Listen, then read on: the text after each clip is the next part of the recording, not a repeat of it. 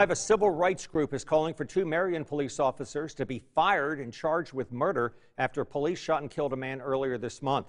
News 13's Jack Bilyeu tells us what the Racial Justice Network has to say about the case. 29-year-old Prince Gurley was shot and killed on May 5th after officers on patrol noticed a disturbance between him and his mother. Representatives from the Racial Justice Network say those officers ignored Gurley's mother, Ruth, when she told them to leave, and that was only their first mistake.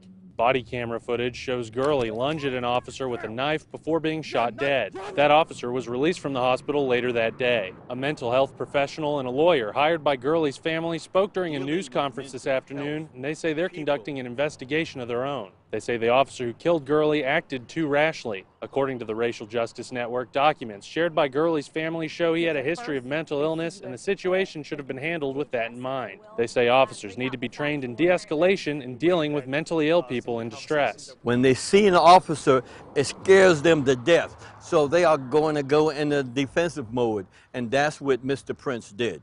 Went into defensive mode, figuring that he were being attacked. We know that as a split-second decision of a fairly new officer resulted in the loss of a life of Mr. Gurley and loss of his family enjoying him. Chief Tony Flowers with the Marion Police Department says the department already conducts de-escalation training. He says he isn't able to comment on the incident or the experience level of the officers involved due to SLED's ongoing investigation.